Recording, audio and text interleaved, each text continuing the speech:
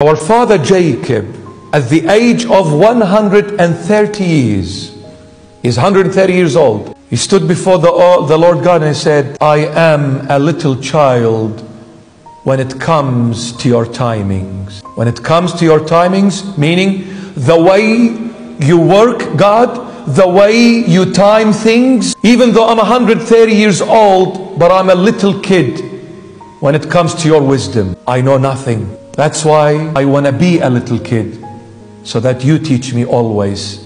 I don't want the day to come that I be the teacher of my own, because I will wreck things and I will ruin them. And the Lord said it, unless you come back and be a little child, you cannot enter the kingdom of God. You need to be like children to enter the kingdom of God.